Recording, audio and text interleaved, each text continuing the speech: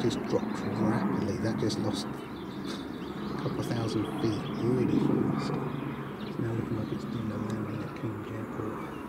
It must be on some kind of a training mission because it's mucking around over the Cambridge area at the moment. That's the first time I've seen a police helicopter do a rapid descent like that though. Well, I mean rapid. Let's have a look. Yeah, it's MPSC, National Police Air Service. It's got to be doing a training mission, pilot training I presume.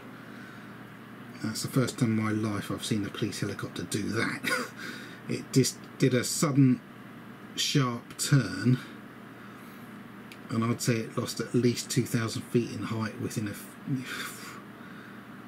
very short period of time. I mean, it really dropped just then, and then it's just turned around and looked as if that's wrong. It's gone over towards the airport. It looked like it was about to land at the airport. But yeah, they're based down near Waltham Cross, so it came from there, came up towards Cambridge Airport. I saw it the first time it arrived. It looked like it was going to land, and then I looked back in my house and I could see it rising up again, so it didn't touch down.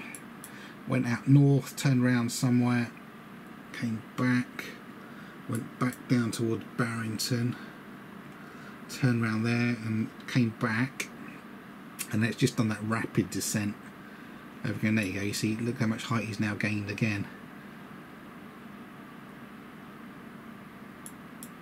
So I'll keep my eye on this. That was quite impressive, that drop he just did. Time is 12:26 PM, 15th of April 2019.